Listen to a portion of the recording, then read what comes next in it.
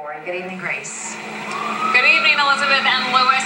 The vigil tonight, the candlelight vigil, is just winding down now, but as you said, there were more than 2,000 people out here tonight to light candles, many of them wearing white in honor of peace, and to stand up for religious freedom and religious tolerance. And also the people out here this evening said that they wanted to push back against anti-Muslim sentiments that they say are cropping up across this country in connection with the debate over the proposed Islamic Community Center and mosque. Some, though, emphasize very specifically that they want this center to be built. They said that they would be thrilled to have a center in their neighborhood where they could go to listen to lectures, to talk with people of other faiths, even to take a swim. But over and over again, the refrain from New Yorkers out here was that they wanted to stand up for religious freedom. A wide variety of people, many different races, many different religions, all supporting, they say, the rights of Muslim Americans to build a community center.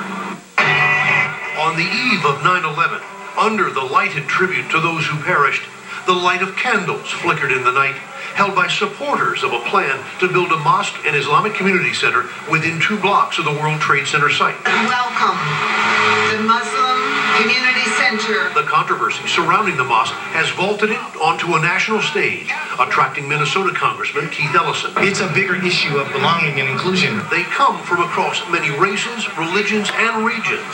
Lois Baker from Wisconsin. God wants us to respect and honor and give all our fellow citizens dignity and grant them the same freedoms we want for ourselves.